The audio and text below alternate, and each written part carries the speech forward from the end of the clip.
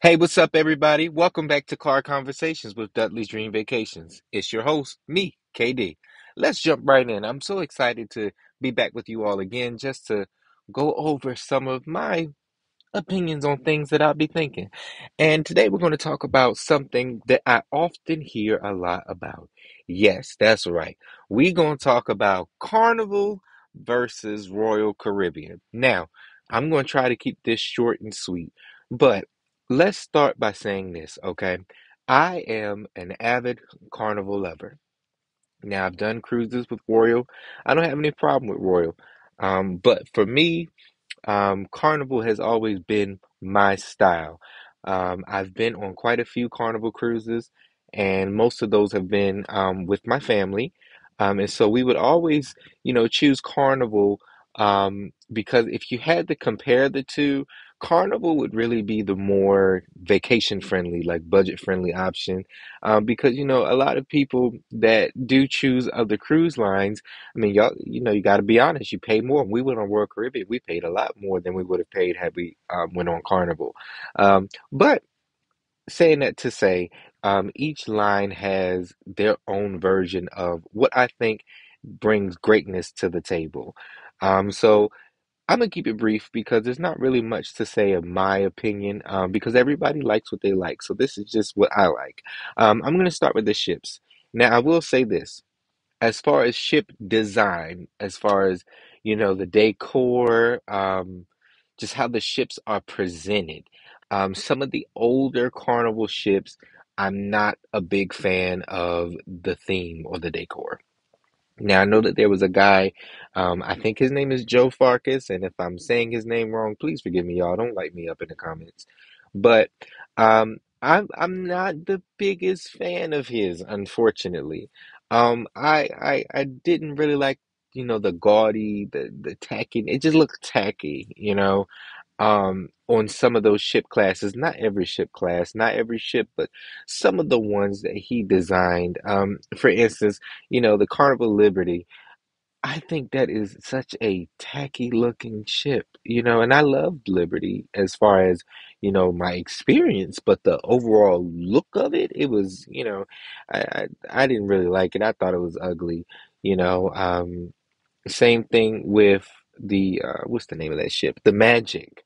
Now y'all have heard me say how much I love the Dream class. Y'all know I love a Dream class ship, but Magic wasn't giving it for me. It was ugh, all that green and just it just looked weird, like but I think my least favorite decorated ship would definitely be the Liberty. And to be honest, that Conquest class of ship seems like you know that was more experimental because now I had been on a fantasy class ship. Now most of you who remember the Sensation, RIP to that ship, or should I say RIP, rest in pieces, because it's being dismantled if it hasn't been already dismantled. I'm gonna have to look that up. But the Sensation, love the Sensation, beautiful. Um, I I went on Carnival Victory, but that was my very first cruise, and I don't remember too much of that because I was so young. Like I was around like 6 or 7, so I don't quite remember everything about that ship. I remember it was green everywhere I looked, but it wasn't the same green as Magic. This green was like an emerald, like, you know, kind of more upscale-ish green. But I don't remember a whole lot about that ship. I never did the Destiny. I never did Triumph, but I did do Victory. Um, and so that's that class. Now, the Conquest class, we did Glory, Freedom, and Liberty out of that class. And Glory, I liked. Freedom, I liked. Liberty, I thought was the ugliest ship in the world. And then, although I have not sailed on this ship that I'm about to say, I still don't think it's as nice as it could be. We're talking about the Conquest. Valor, I don't really think I have a problem with it. I have not sailed on the Spirit class ships, so no comment on those. Dream class, I thought the Dream, y'all, I think that the Dream is probably Carnival's most beautiful, elegant looking ship. I remember my very first, we've been on the Dream twice, and I remember my first time on the Dream. I don't know how old I was, but I was in Circle C. So, however old I was between 12 and 14.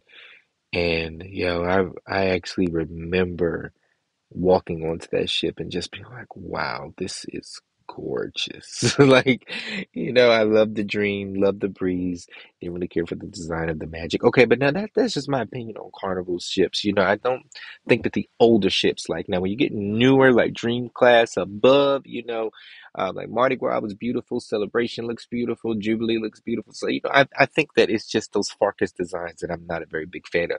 Now, when we went on Royal Caribbean, we did go on Oasis of the Seas was one of them. And let me tell you this, Oasis of the Seas, the Oasis class ships, I think are top notch for Royal. Especially at the time that we went, that class was really just taking off. Um, and it wasn't as expanded as it is now, but uh, that ship, I think, was beautiful. Now, here's another thing too about decor. I do think I like Royal's Royal Promenade. That seems to be a commodity among the ships. I like that. I like that when you step on to that area, you feel like you're more like the mall, like a upscale town center, if I will. But another thing that I look at when I look at ship design is walkability from front to back. Conquest class, you had to be on a certain deck to do that. I remember, and you see, like I said, I'm so in love with the Dream class with Carnival because I know on deck four and deck five for the lower decks now. I'm not talking about the Lido deck and above. I'm talking about deck four and deck five. I could walk front to back if I needed to, if I wanted to, especially deck five where you have Ocean Plaza and you have all of that stuff. I could just walk the entire length of the ship and still get to the theater, to the dining room. Like, yo, that is not talked about enough as far as the overall walkability of that class of ship. Now, Royal was kind of the same. There were certain decks you could do that on, but I just don't feel like it's as flexible as it could have been. I don't want to have to walk down one or two flights of stairs to get to where I'm going. Y'all feel me? So that's how I feel about design. Now, like I said, I don't want to keep this going very long, so let's just move right on to the next thing. I would say activities. Okay. Now, this is where some of the lines get drawn for a lot of people. Let me say this. As far as your overall experience, your cruise is what you make it.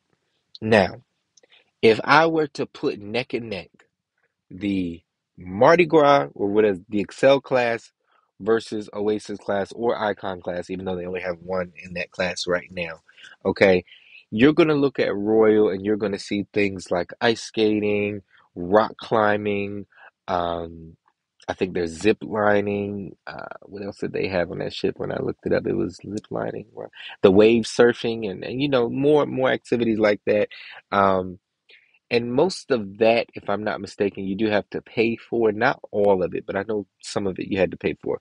Whereas if you compare that to an Excel class ship, um, by the way, they both have their own respective water parks, some water slides and all of that. So I'm not even going to count that. But Carnival does have the ropes course that's free, and you can kind of zip line off the side of the ship. I would not do that. Um, I was so glad it was windy the day that I was going to do it because then that was like my scapegoat. I was like, oh, I can't do it. They closed it because it's windy. So I was happy about that when we went on Mardi Gras. But the ropes course is free. What do we? You do have to pay for the roller coaster. You did have to pay for that. Of course, they had outdoor recreational activities like basketball and soccer and so on and so forth. So um, I do notice that most of the activities that involve like uh, whatever that recreational outdooring is, whatever you would call that. Most of that's free on Carnival, where I think Royal to do certain things is more of a premium paid experience, which I can understand because their capacity is a lot more than what Carnival's would be.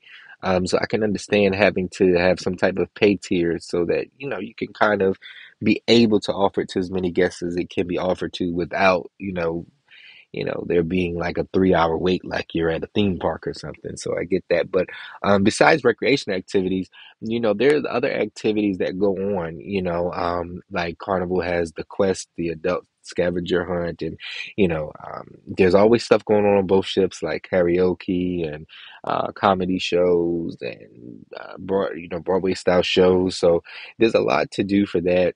And I would like to make a note, if I could, just to say that both of them offer great activities during the day.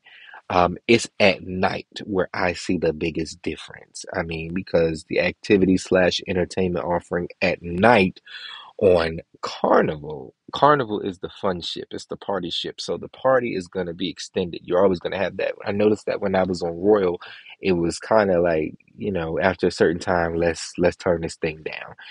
I remember stumbling upon a club. I don't even know where this was, but I just know it had glass windows, and I think it overlooked Central Park somehow. And the song "Wanna Be Starting Something" by Michael Jackson was playing, and they was getting down in there. Y'all hear me? I mean, they was getting down.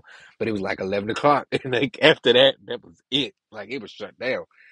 But Carnival, I can tell you a lot of the times I have been able to stay out to like 5 in the morning on Carnival, just vibing, just having a good time because the party doesn't stop. They literally will wait till the last person to go in their cabin before the party stops. So I think that there is a notable difference in that, just as far as late night offerings. Now, during the day, I think that they stack up about the same because, I mean, what's the difference between Carnival Bingo and Royal Bingo? What's the difference between the karaoke? Now, the shows, okay, look, okay, I agree with people. And Carnival, this is nothing against you. I love you. But I agree with people when they say Royal has the better Broadway style shows. Okay, the production seems to be the strong suit of that. Like I seen Hairspray on Royal Caribbean. And for those who don't know, Hairspray is my favorite musical. So let me tell y'all, when I was there and they happened to play that, I went to that show. It was amazing, amazing, amazing, amazing, amazing. And Carnival doesn't do too bad with playlist productions, but Royal really steps it up a notch when it comes to the theater shows, the Broadway style shows. Now, if we're gonna talk about entertainment and shows, let's talk comedians. And I'm gonna say this, y'all, whoever may disagree, you could just disagree. But nobody does comedians like Carnival. Sorry. Point blank, period. Carnival has the best comedians out there. And that's just the honest to God truth, in my opinion. Carnival has the better comedians, you know. So there's the comedians we just talked about. I don't really do nightclubs like I used to. Um, Not really my thing. Um, but I will say that Carnival's nightclubs seem to be, a little more vibe, like a little more popular. I did enjoy it when I did go. It was really fun. Just dancing the night away. Like I said, that goes all into late night stuff, so I don't want to just keep rambling about the same thing. As far as food goes, let's talk about food. Okay, I feel like in my personal experience, there was more food on Carnival that was free, and it was still okay. It was still good. Whereas with Royal, you had the Windjammer and probably some places that I don't even remember, because there were quite a few free places. But let me say this right now. I would pay to go back to Johnny Rockets again because that food was good when I went. Okay, let me just tell y'all that was a good burger. So Johnny Rockets all the way. But notable mention, pizza, Pizzeria del Capitano will always have their foot on Sorrento's neck. Period. If you have had Sorrento's and you have Pizzeria del Capitano, and for the OG Carnival fans, even if you had the Pizza Pirate, okay, y'all know that you cannot beat Carnival's pizza. Sorry, you just can't.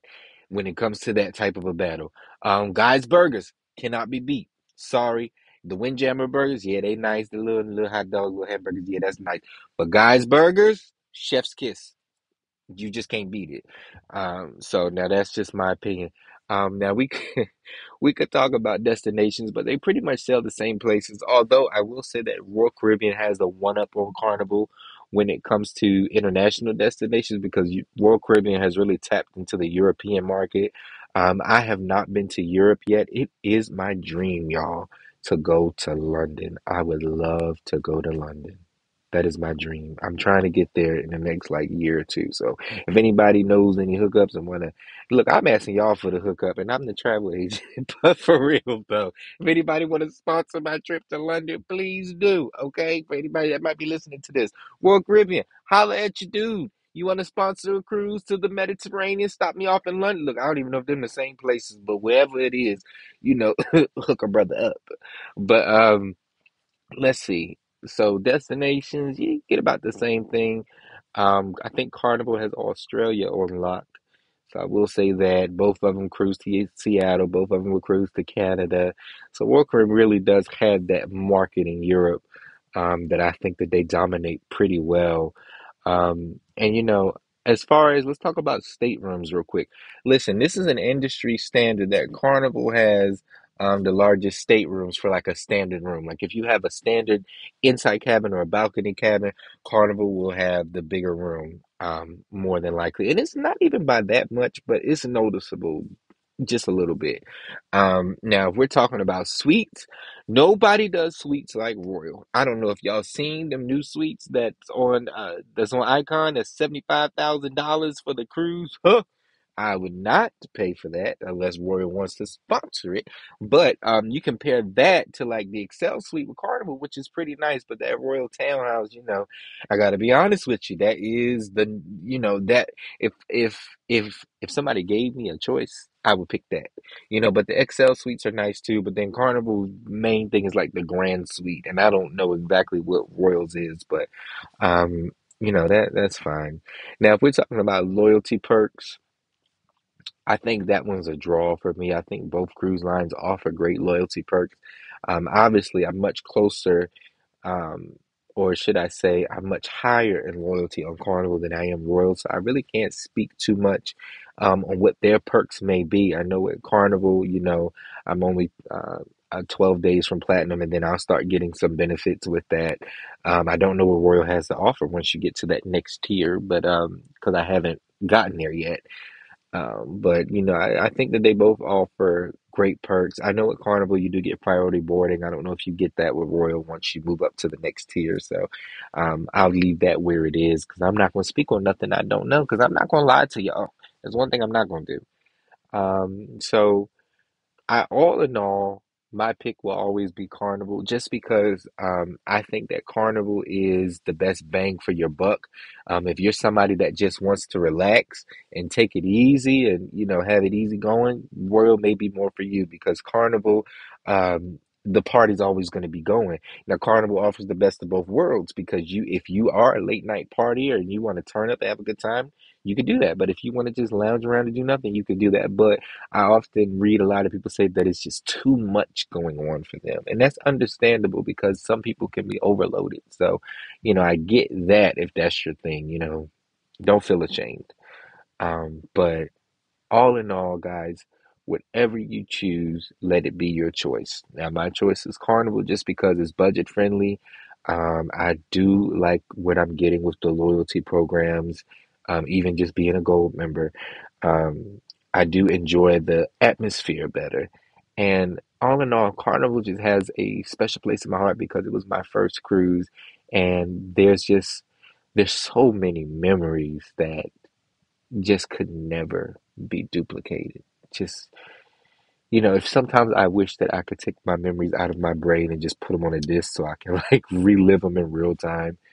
But, you know, honestly, both cruise lines are great. Both offer awesome destinations, awesome packages. Whatever you want to do, they both are great. So I'm not gonna bash one and praise the other. I'm gonna say that if you like Carnival, you like Carnival. If you like Royal, you like Royal. So I'm gonna settle it there. Let me ask y'all, what would be your pick? I tell you what. When you see this on YouTube, comment which one you like better. If you see this on Spotify, shoot us a DM on Instagram at Dudley Vacations and let us know which one you like better. So we'll wrap that up for now. That's all for Car Conversations with Dudley's Dream Vacations. I do want to encourage y'all to go check out our website, dudleyvacations.com. We do have a few things going on up there. where you could be a part of some things. Check it out. And as always, we're here to make your travel dreams come true. So thank you again. This has been a Dudley's Dream Vacations production. Peace out. Oh, honey, this view. You really outdid yourself. I think the same thing every time I look at you. Oh. Destination exceptional. You deserve the very best. We'll make sure you get it. Are you dreaming of a family vacation to a theme park or a cruise, but think both are out of your budget? Dudley's Dream Vacations makes a family vacation affordable, and they don't charge any consulting or booking fees. Visit DudleyVacations.com to get your free quote today.